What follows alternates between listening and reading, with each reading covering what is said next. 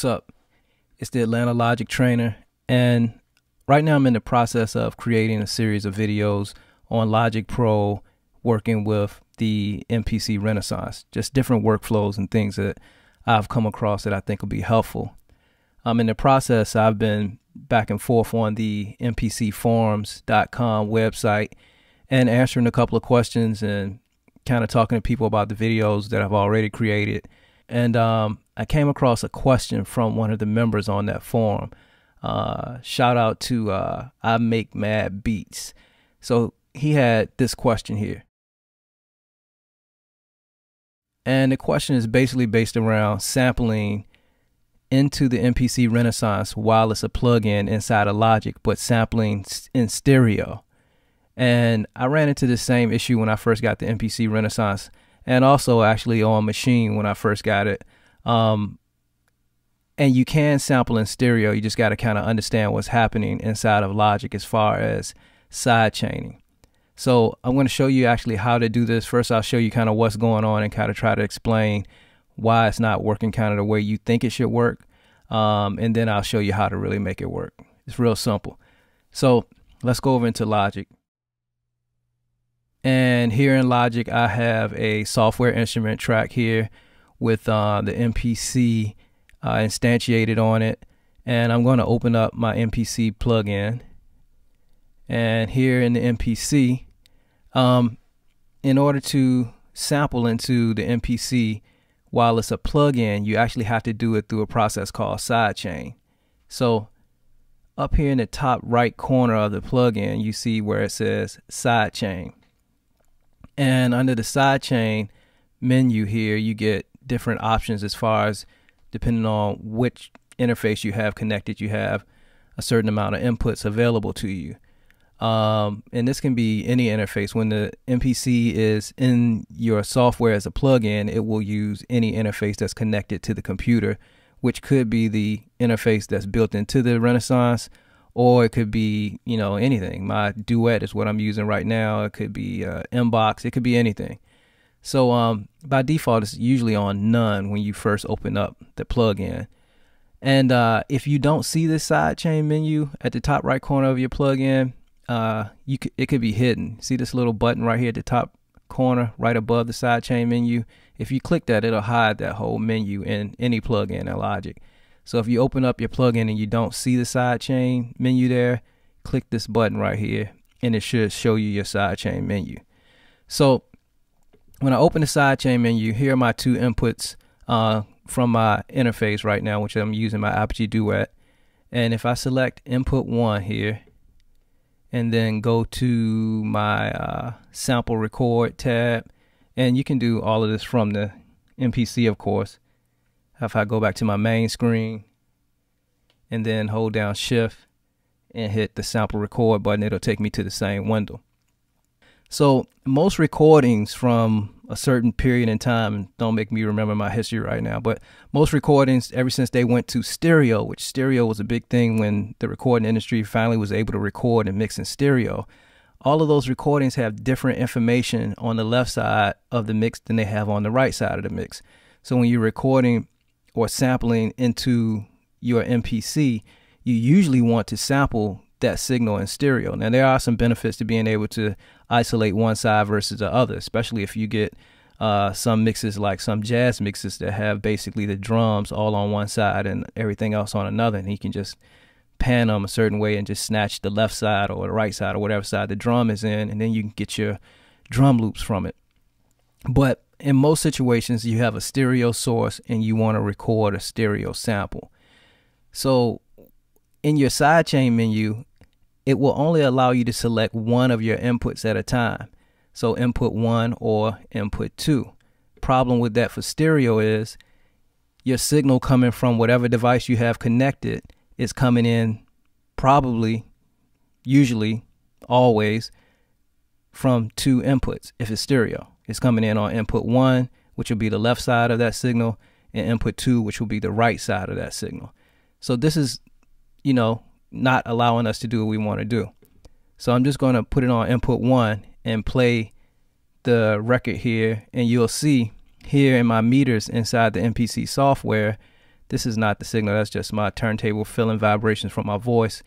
But you'll see that the meters, you never get any different information on the left side of the meter than you do on the right side of the meter, because it's getting the exact same signal from input 1 on both sides of this signal that's coming in. Even though I have it set up to record left and right, it's record arm left and right for a stereo signal. So when I play the record, you look at these meters here.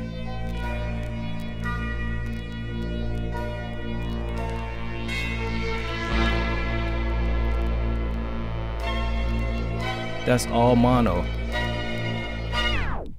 So what we want to do is figure out a way to make that work. So let's just go. I'm going to hide my plug-in. And first, back to the question that I Make Mad Beats asked, and something that he stated in there was that if you have a audio track with audio information on it, that's stereo information, and the track is stereo, that if you sidechain this audio track in, it would actually pick it up as stereo, which is confusing in a sense. So here's a audio track with some old Gladys Knight music on it, and it is a stereo track. You can tell in Logic by looking at the meters on the channel strip, and it's 2 meters, so the left side and the right side is a stereo track. And you can also tell by looking at the region. This little icon right here lets you know that it's a stereo audio file on here. So if I open back up my MPC Renaissance software and I choose this particular audio track as my sidechain, because here's my audio track. So any audio track that you have open in Logic will show up as an available sidechain also. And if that track is stereo, then it will listen to that signal as a stereo signal. So I'm going to change it to audio 1, recorded audio, which is the name of this track. And if I play this track back now,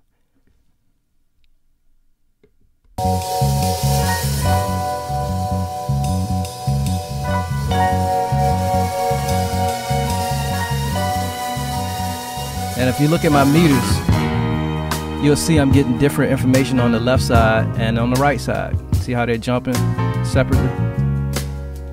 So that's getting a stereo signal. But that's from audio that's already been recorded into the software. So you could record the audio into the software first and then do it that way, but that's too much. But if you already have something that's on your computer on a hard drive, just put it on an audio track. That audio track will show up as a side chain here, and then you can sample it right into the MPC. But that's not what we wanted to do either. So here's how you actually make it work from an external source like a turntable and actually record it in stereo also. What I'm going to do is I'm going to create another audio track like we just had here a second ago. I'm going to make that audio track stereo, and I'm going to create it. So here's my new audio track. And I'm going to have this audio track listen to the inputs 1 and 2 coming from my interface, which have my turntable plugged into it at this point. And here's where I can select my input for this track. Make sure the track is selected here, and then the channel strip shows up in the inspector. And I'm going to choose inputs 1 and 2, right? Now, the output is what I want to change. I'm going to change the output to a bus, and I'm going to choose bus number 1. Now, the cool thing about the bus is that the bus is stereo, even though it just says bus 1. You know, if you used other softwares, the buses may be mono, but in Logic, your bus can be stereo or mono. It just depends on what kind of track it's on. Since it's on a stereo track, it's a stereo bus.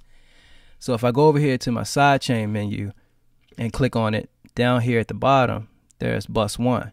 And bus 1, like I said, is stereo. So now, if I play my song again, you'll see I'm getting different information on the left and the right side of my signal coming into the MPC. So now it's listening to a stereo signal. I can record it.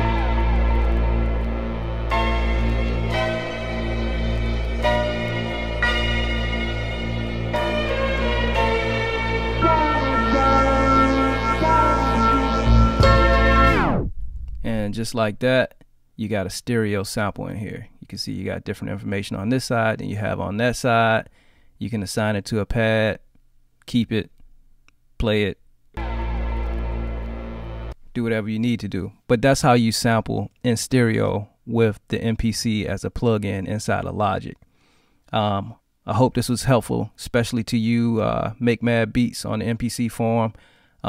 Thanks for the question. I really hadn't planned on doing a video on this, but it just made sense because I know I ran into the issue. And if you ran into the issue, that means somebody else is running into the issue. Please subscribe, like the video, share it with others, and I'll see you guys in my next video on my Logic MPC Renaissance series of workflows. Thanks for watching.